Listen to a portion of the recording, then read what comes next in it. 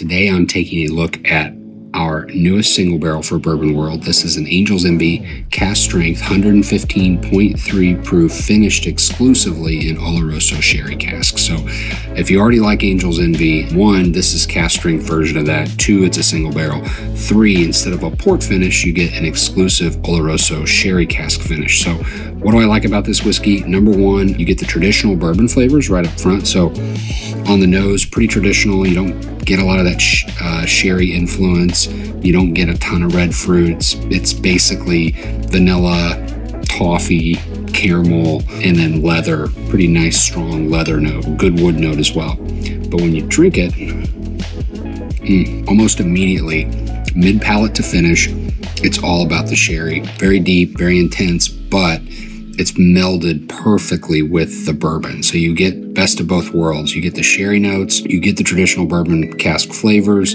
but you're also getting barrel proof and a single barrel.